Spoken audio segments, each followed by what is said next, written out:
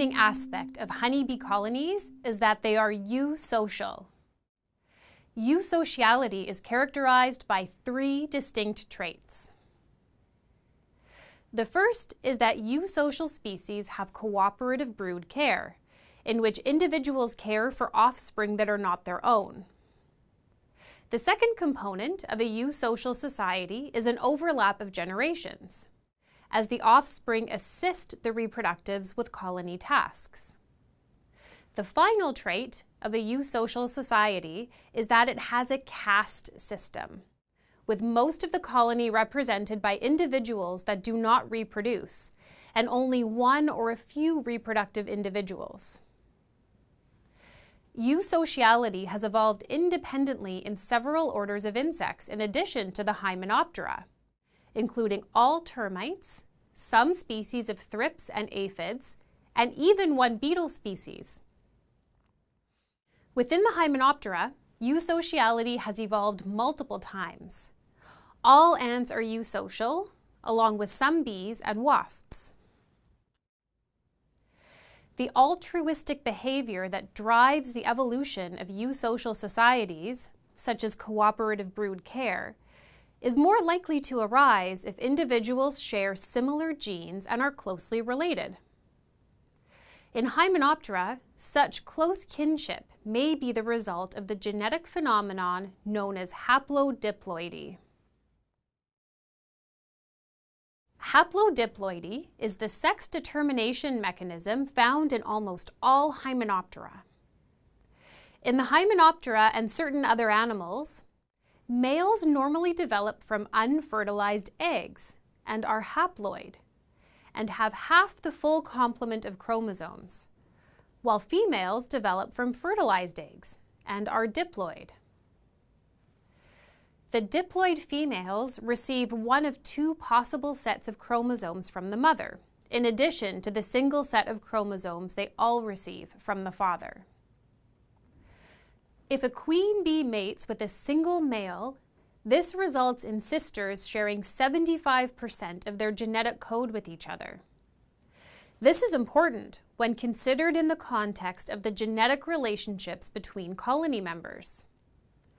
Full sisters are more closely related to each other than they would be to their own offspring, who would only share 50% of their genome with them.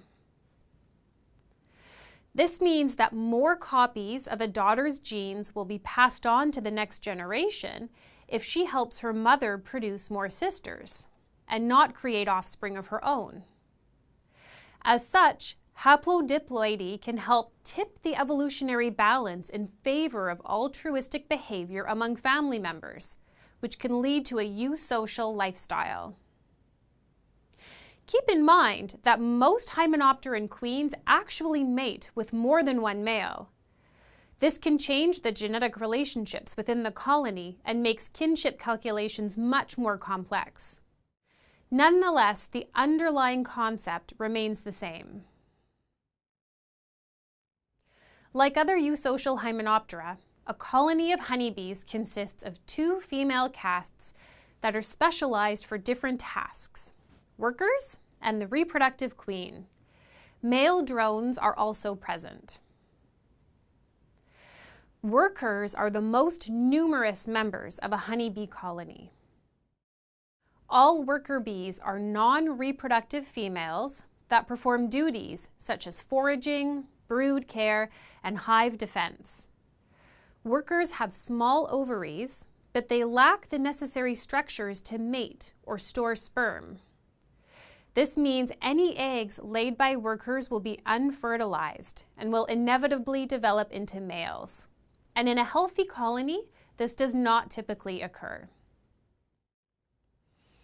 A young, newly emerged adult worker bee will start her life as a nurse bee, which can include a variety of colony tasks, including cleaning the hive, feeding larvae, attending to the queen, and building honeycomb. Some workers will then become guards to monitor and defend the hive entrance. When the workers are about 21 days old, they will begin to leave the hive and take on the important foraging duties. Foraging workers use the position of the sun and visual landmarks to navigate towards food sources, which can be many kilometers from the hive. A foraging bee can visit up to 2,000 flowers in a single day, although she will only produce 1/12 of a teaspoon of honey in her lifetime. In order to care for the queen and her offspring, referred to as her brood, workers have specialized glands in their heads known as mandibular glands that convert pollen and nectar into nutritious food for the larvae. This larval food is called either worker jelly, which is made from fermented pollen called bee bread, and honey, or royal jelly, which is a nutritious fluid produced exclusively in the mandibular glands of workers. All larvae receive royal jelly for the first 3 days after hatching, after which larvae intended to become workers are fed worker jelly with some mandibular secretions mixed in, and larvae intended to become queens are fed royal jelly. In addition to the mandibular glands, worker bees also have a variety of other important glands that serve many functions, which we will introduce later on.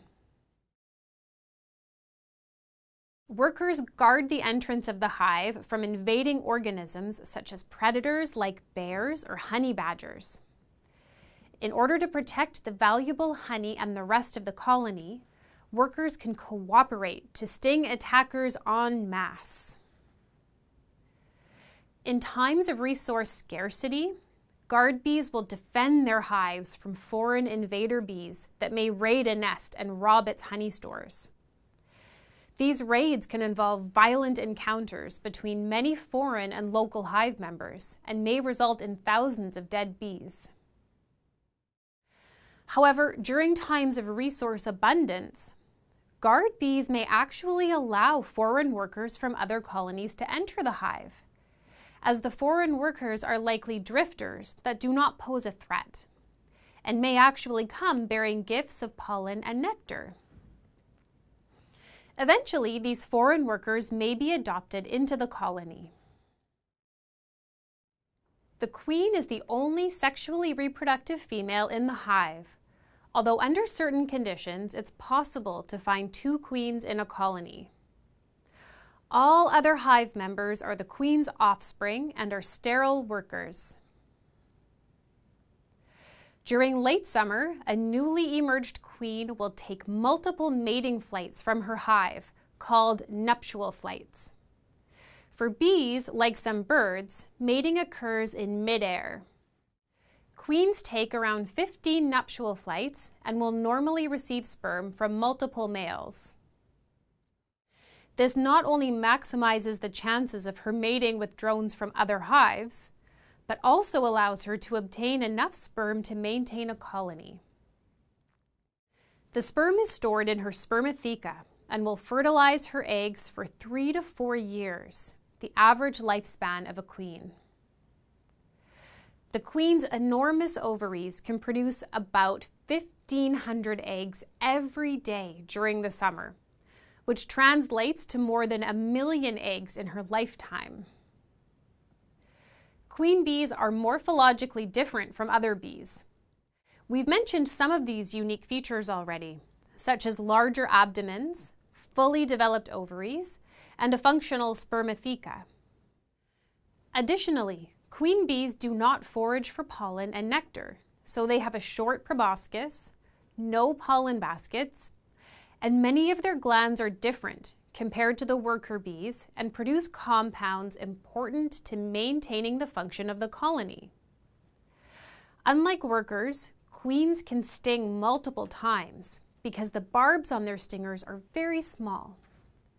Worker bees are able to sting other insects multiple times, but the elastic skin of vertebrates catches the barbs on a worker's stinger and tears it off when the bee tries to fly away. The queen stinger is primarily used against rival queens that have been raised within the colony. It contains 2 to 3 times the venom of a worker stinger because a queen may need to sting many rivals in a short period of time. The last inhabitants of a hive are the male honeybees, which hatch from unfertilized eggs and are known as drones. A drone has one and only one objective in life: to mate. Males have several important adaptations to help them find and secure a mate. Unlike queen or worker bees, drones have large eyes for spotting a queen, along with sensitive antennae that have olfactory receptors tuned to the queen's pheromone. Male drones form large congregations in the air that virgin queens will come to for mating. Males are attracted to the queen and will compete with each other to be the first to reach the queen and mate in flight. Males have large, broad wings and large flight muscles, and the strongest and fastest will usually reach the female first. Being the first to mate with a queen will give that male's sperm a competitive advantage over that of subsequent mates. Unfortunately for them, drones die after mating. This is because the phallus lodges and breaks off within the female's reproductive tract. This pulls out the reproductive organs from the male after mating, leaving a large hole in his abdomen. The phallus functions as a temporary plug to keep the sperm inside the queen's reproductive tract.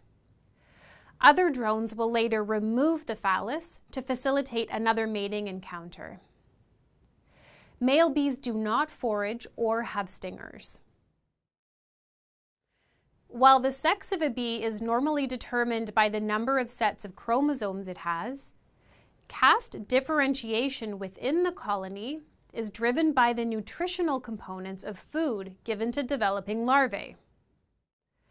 Larval queen cells are always larger and shaped differently compared to worker cells. Interestingly, there is no difference between the eggs laid in these cells.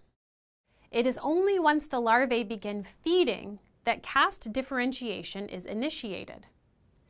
The caste of a developing honeybee is typically determined by the 4th day of larval development.